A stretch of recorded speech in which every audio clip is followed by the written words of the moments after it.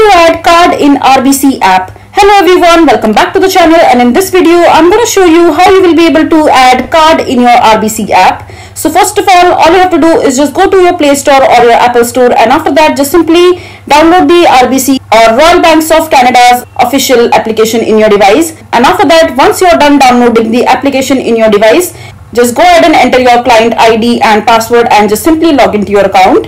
And once you're logged into your account, just click on the three dot menu icon from the top right corner of the screen. And after that, just go to the credit card section from the menu or the drop down menu that is given there. And after that, just scroll down and click on I am an existing card holder. Just simply tap on the blue tab. And after that, just scroll down and go to the view cardholder resources section from the list.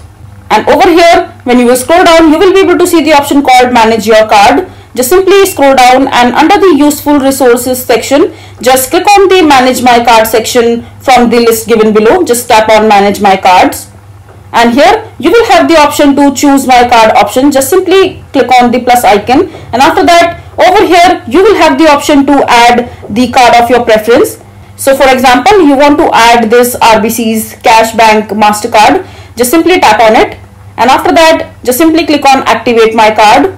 And over here just enter your credit card number right here and just click on start activation. And once your card is activated, this particular card will automatically be added in your RBC's app. So this is basically how you will be able to add card in your RBC app. I hope you find this video to be helpful. So that is it for this video. If you find this video to be helpful, make sure to hit that like button and don't forget to subscribe to our channel for more such informative videos, and I'll see you the next time.